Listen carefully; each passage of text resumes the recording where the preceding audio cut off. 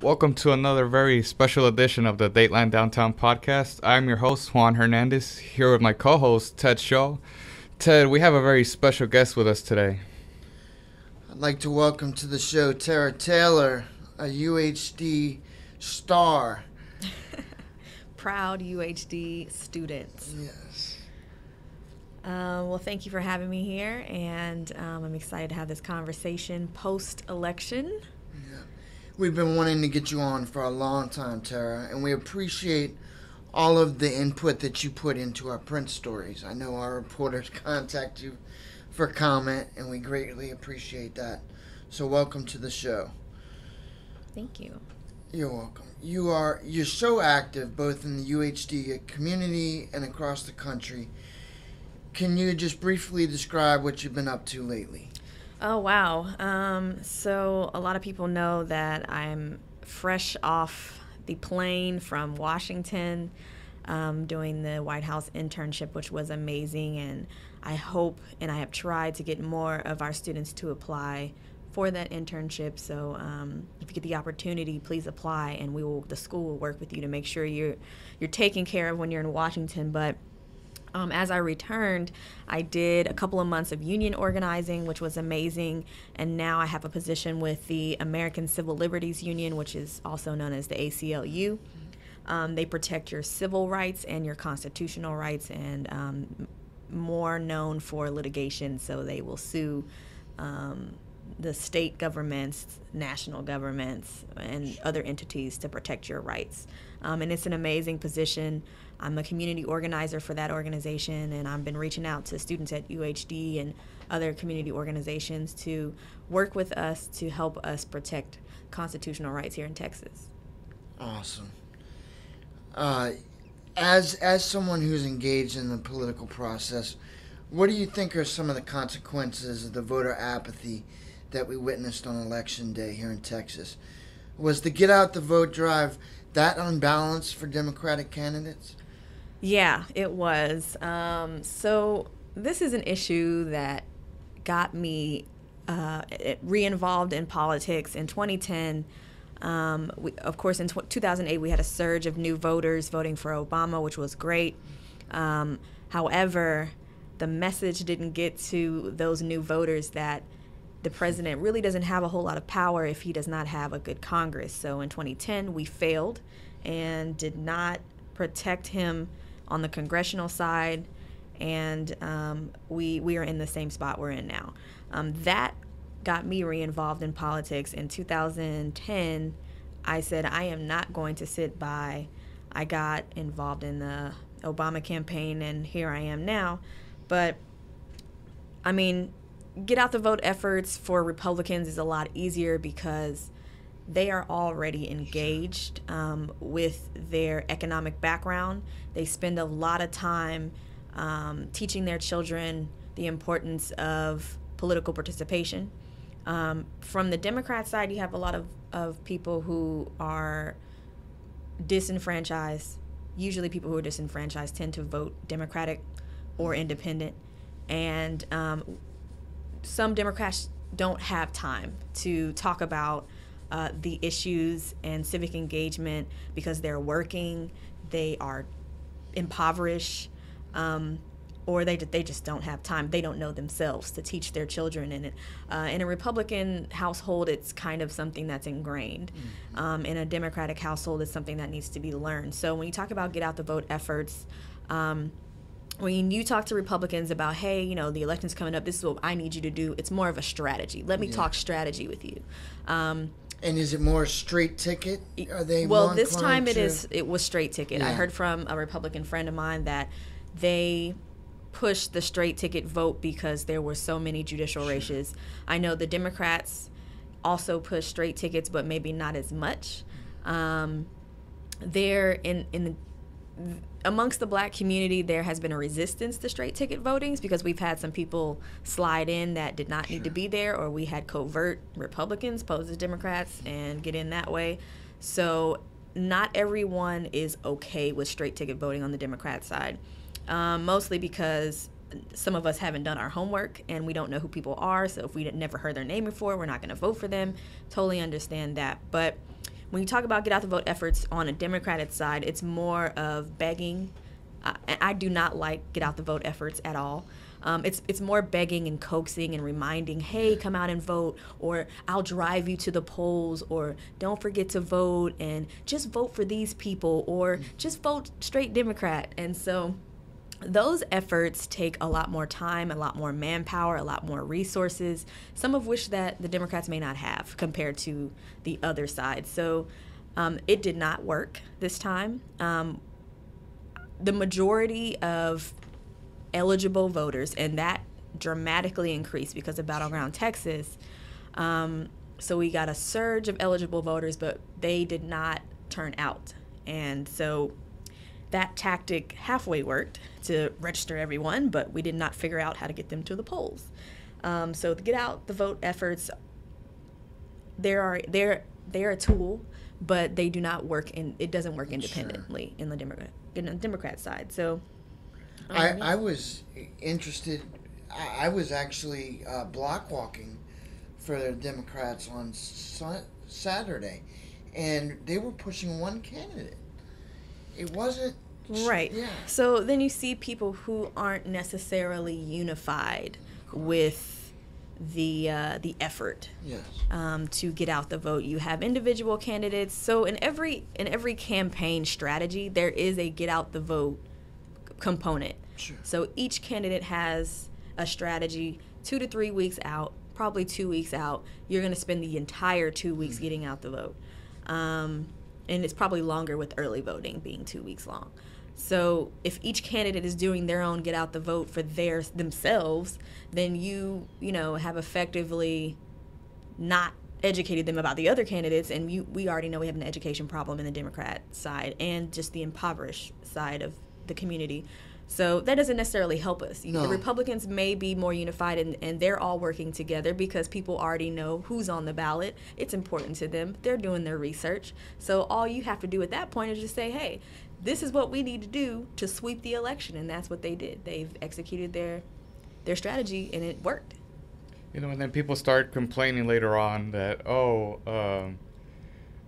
we're, like now the GOP's in a majority of it is Republican. So then people start complaining. So it's like, well, you didn't do your job to get out there and try to make a change. Because ultimately, people do have a voice, but I guess for some people it just doesn't click, or they don't have faith in the government. So, I mean, that's just coming from my perspective. No, that's true. A lot of people say, oh, the system is rigged, and it doesn't matter if I vote, I'm still going to lose. And this election may have proved that to some people. However, to me, union organizing has taught me that there are two types of two types of power. There's capital, which is a lot of money, and then there's people power, large groups of people. And large groups of people can overpower money. So you'll have candidates that are loaded, have war chests with millions of dollars for campaigns, but at the end of the day, you can't buy votes. At the end, you can spend money trying to get votes, but you can't purchase them. So it doesn't matter how much, if the community does not like a certain candidate, it doesn't matter how much money they have to make signs and ads. At the end of the day, those people are going to make a choice. And if you have enough people to overpower the amount of people that the other side has, they are going to win. And that's why every single vote matters. I think one of the races in Harris County, Marianne Perez, she lost by a few hundred votes. So the people that are in her district failed her because, and maybe she failed herself because she didn't reach out to people who are quote unquote unreachable. But your vote does matter. And think of all the people who are saying their vote doesn't matter. If they all got together, then they would matter. So, I mean, people are in this, misconception that it's, everything's rigged, but really it's not. The rigging is making you think that you can't make a difference, and you can. I think we should be thankful that we have the right to vote, unlike other countries where that doesn't exist.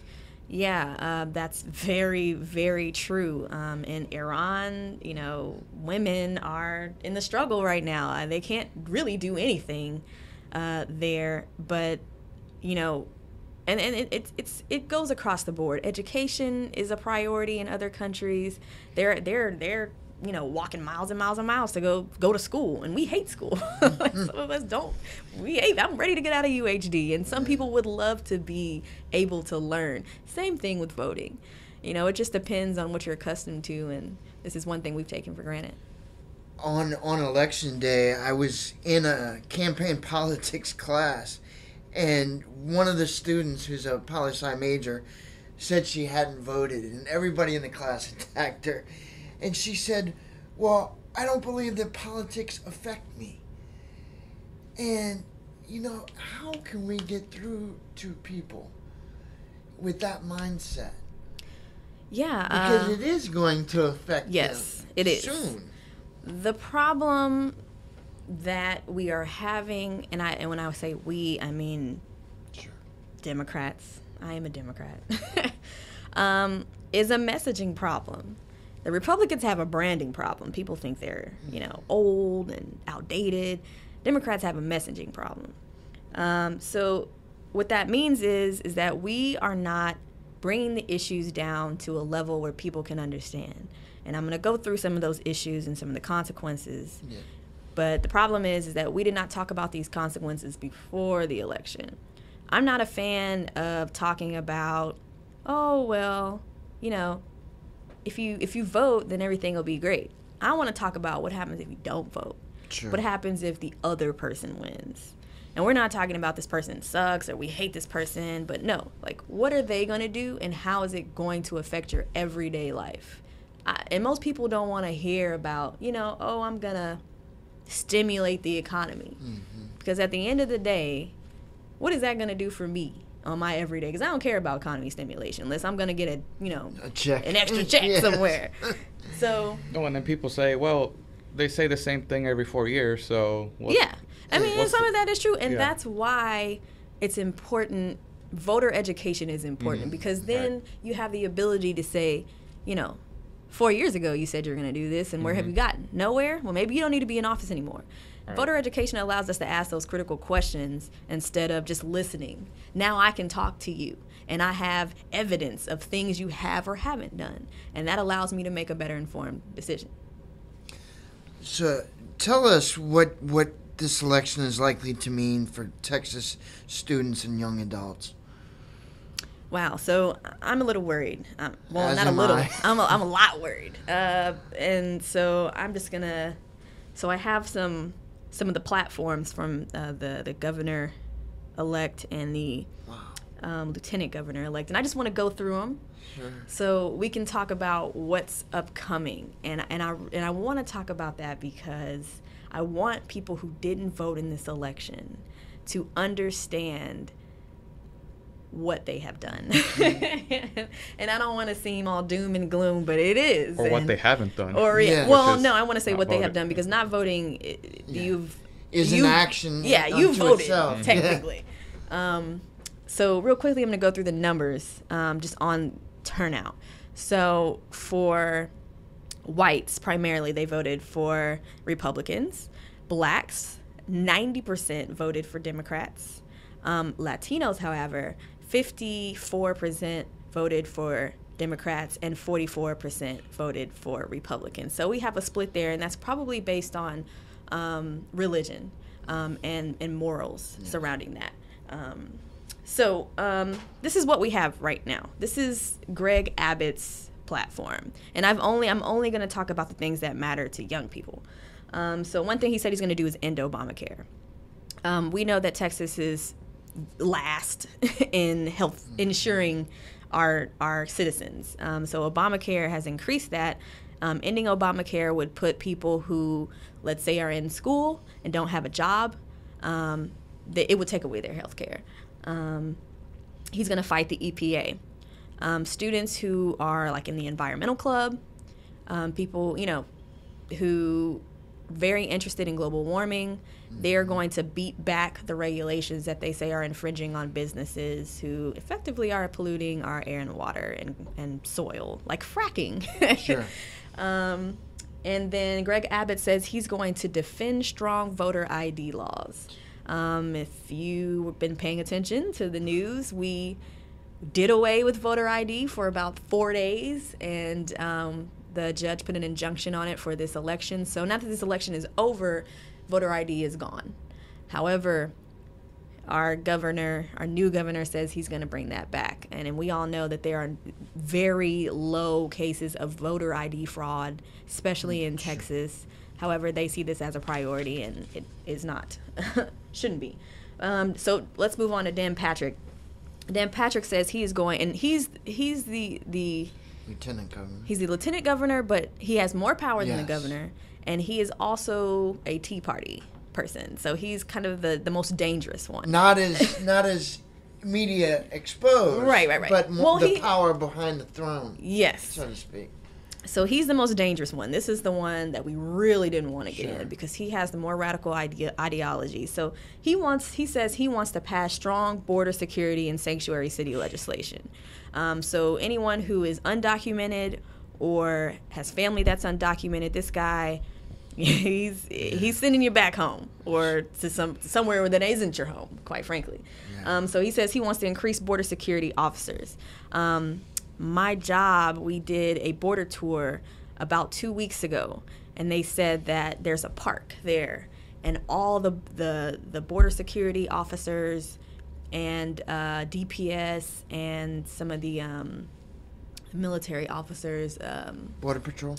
No, not Border Patrol, the National Guard. Texas They're National all Guard. just hanging out in this park because they don't have anything to do. Yeah. There's too many of them there. So he wants to send more.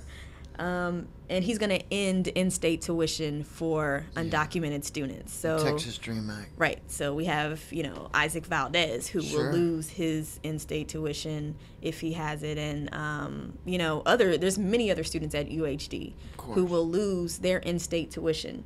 And then he said he's going to prohibit employment for the undocumented. So if you're undocumented and you're working, you will lose your job, you will lose your tuition, and they'll probably try to deport you next. Mm-hmm. So his other part of his platform is to reform education and provide more choice. So if we have any non-traditional students at UHD, I myself have a 5-year-old who's in public school right now. He said he's going to allow parents to decide if principals should be fired. I don't know if that's my choice to make, but okay. And he's going to allow parents to choose if schools should be closed. I don't think that's a choice that parents should be making either, by themselves at least. And he has said he is going to extend standardized testing to pre-K. My child right now goes to Crockett Elementary, who is partnered with UHD. Their principal is an alumni here. And she gets tested every month. And she is ranked with not only with the students in her class, but nationally. And that will be extended to pre-K.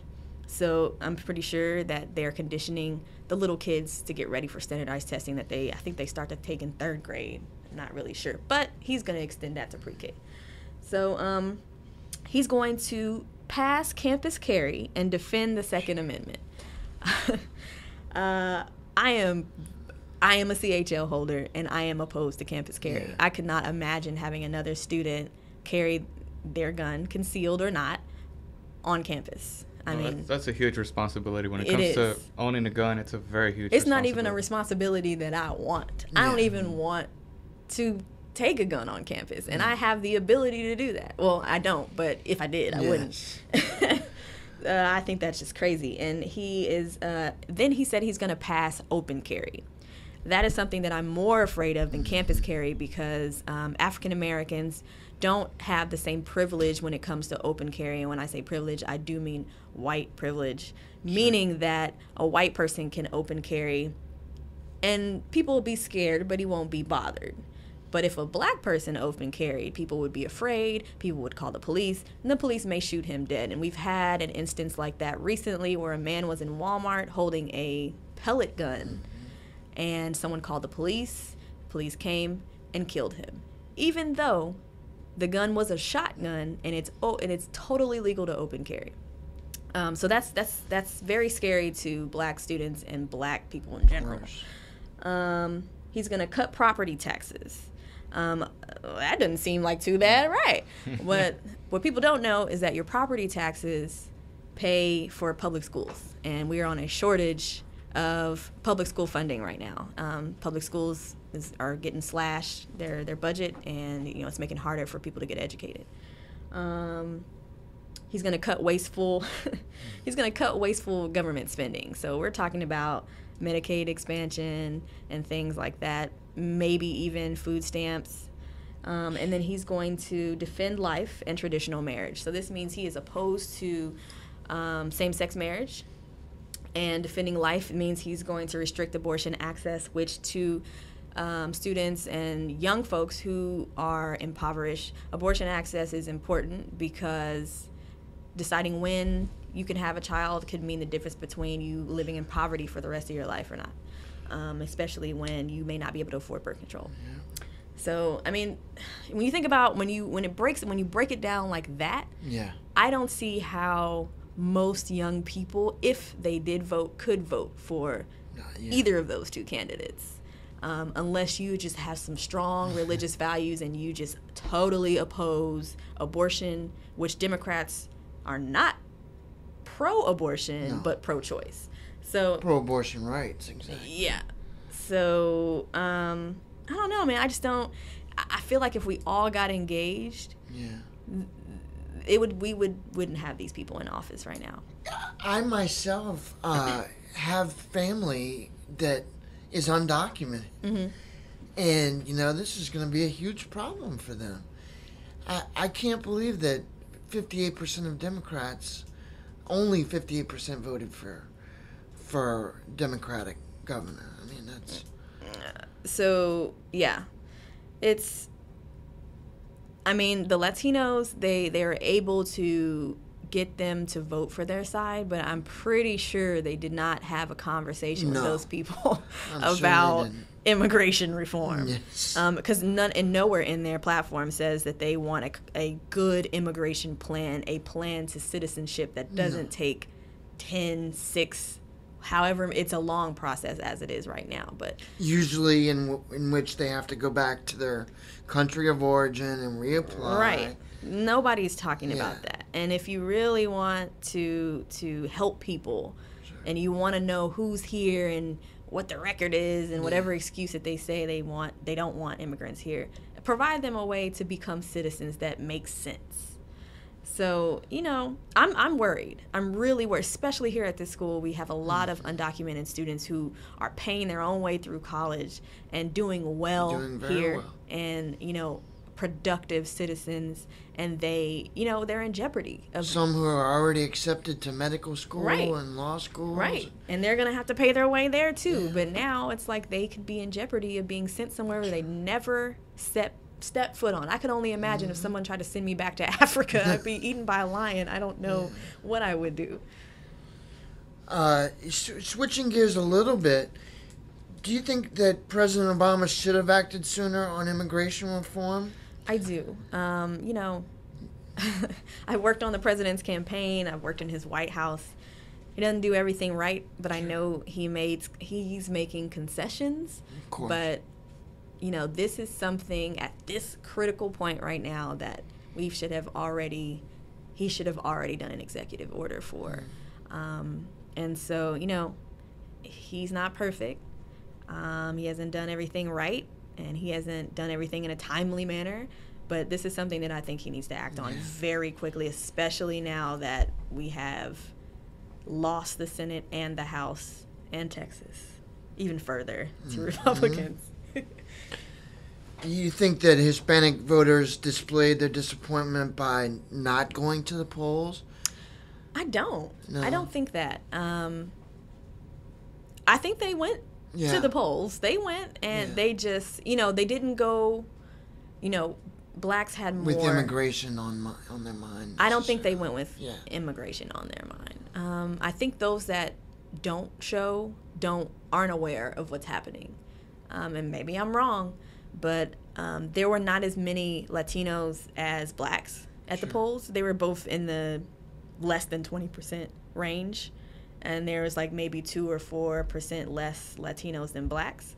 But I think they're not showing up because they don't know what's going on. They don't have enough information. And I don't think they're saying, well, none of this matters and it's all rigged. I think that's maybe the black narrative, but I don't think the Latino narrative is that.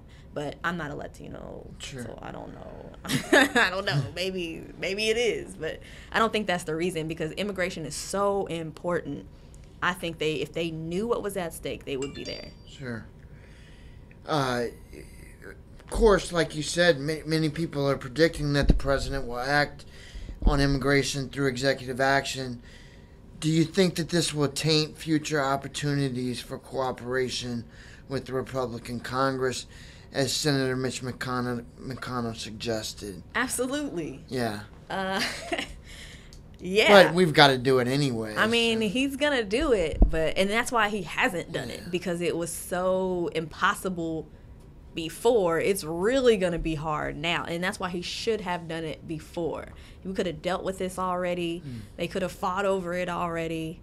I mean, they may try to, do something about it this next session, but I mean, we could have already at least safeguarded ourselves a little bit. Yeah. And now it's going to be impossible. Yeah.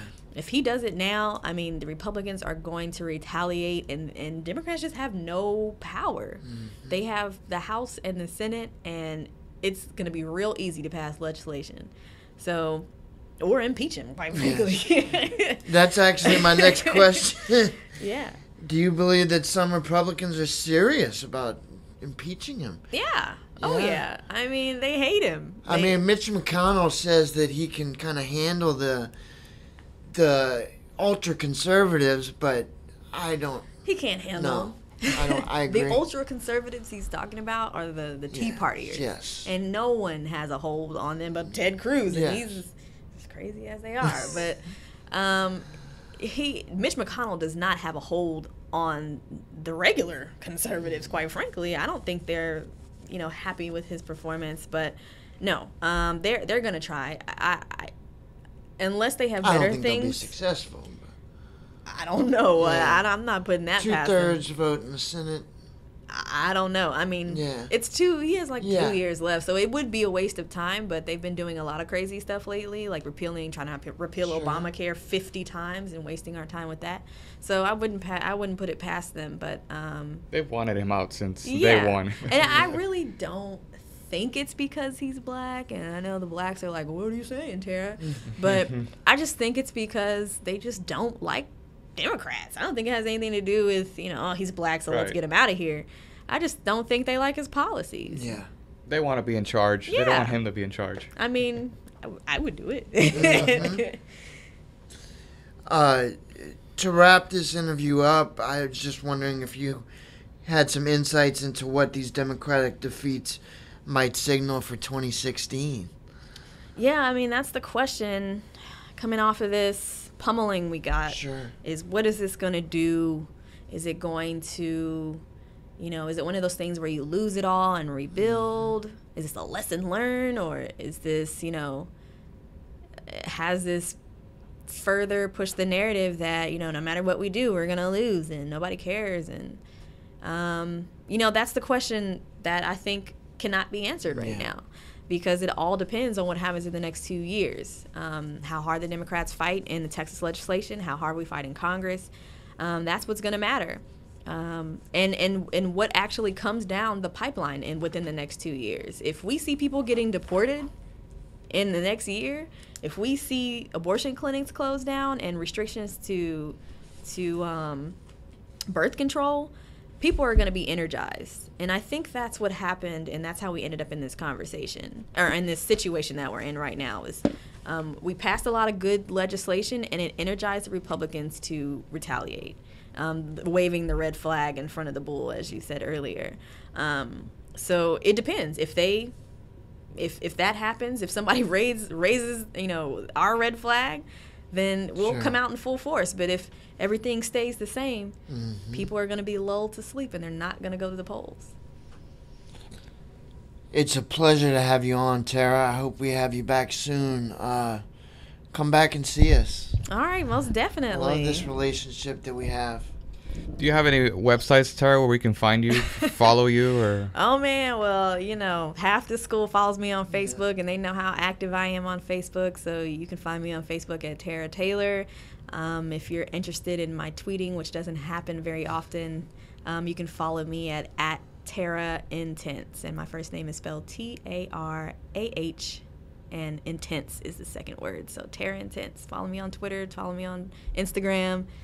Follow me on Facebook. There you have it, guys. And for all the listeners out there, remember, you can always visit our website at datelinedowntown.com/podcast to catch up with all the previous podcasts that we've done, including this one with Tarah Taylor. Tarah, thank you for joining us today. Thank you. Thanks all.